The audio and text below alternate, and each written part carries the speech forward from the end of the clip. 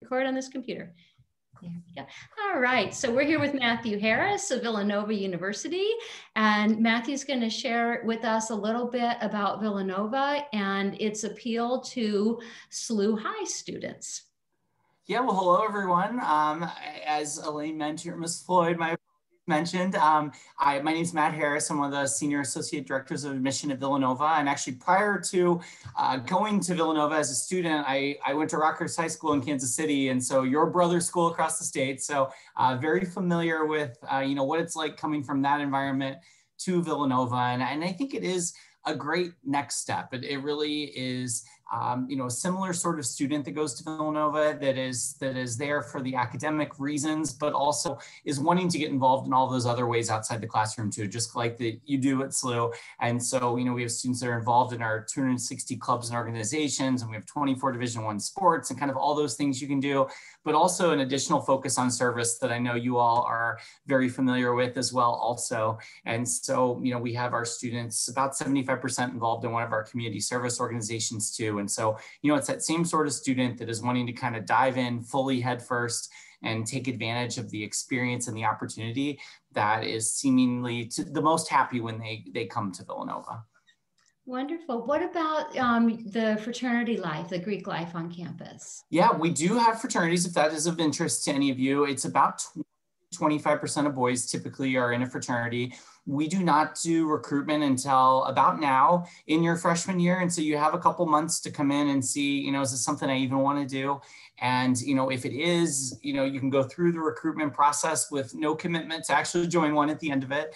But there are a lot that will choose to do so. I personally was not in one when I was at Villanova. I don't feel like I missed out at all. I got involved in other things. My friends that were in it absolutely loved it, and they are still friends with those people. And so there's no housing with it. And so it is overall just a little less intense than you might see at some other schools.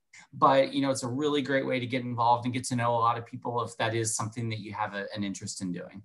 Wonderful. What about your most popular majors? Put on your Rockhurst High School hat. Yeah. So, our typically where we get the most attention for applications, where students are ultimately wanting to study, our business school overall. And within that, about 50% of business majors are finance students. Our mechanical engineering program is really popular. Actually, our nursing program is really popular. Within the arts and sciences, our communication majors are largest, along with political science and psychology. On the sciences side, our biology, biochemistry, and our cognitive and behavioral neuroscience programs are typically, most in demand in that college. Wonderful.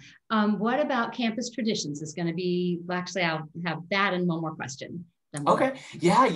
They're kind of, we have done a lot of student panels the last couple of weeks, and that question always comes up. And the answer that always is answered first by our students is our Hoops Mania. So I should probably start there. So Hoops Mania is the kickoff to our basketball season each year. We're unfortunately not able to do it this year, but it's kind of the traditional start to our men's and women's program. The coaches and teams come out and introduce themselves, have some skits, and do an actual scrimmage. But then I think the part that is the favorite is that it then concludes with a surprise free concert for the students. And, I know I'm getting old because I don't know who any of the people are anymore that perform. But over the last few years, we had Sway Lee last year. We've had, hopefully some of you know who these people are.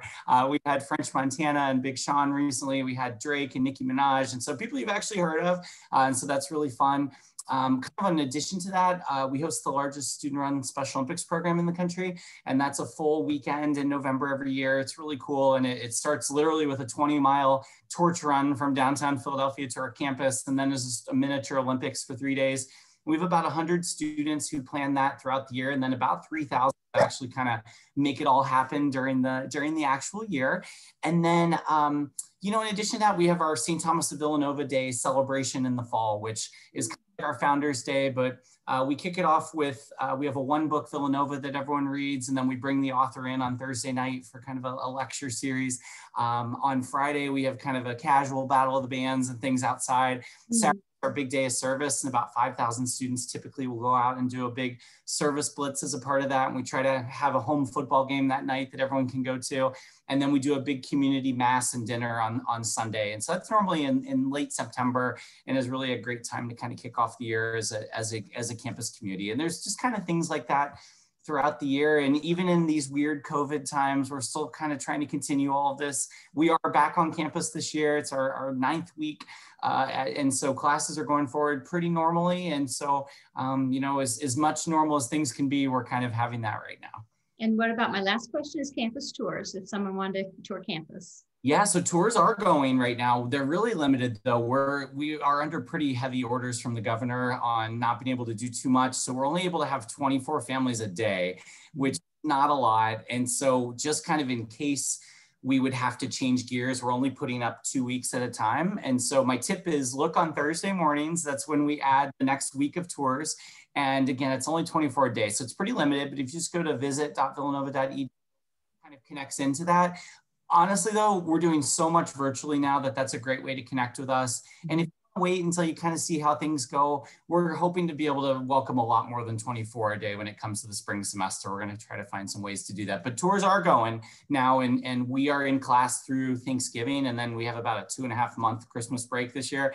But we're hoping to do tours right up till about November 20th if you're eyeing trying to come out. Thank you so much, Matthew. I'm going to let the students in. I've got to all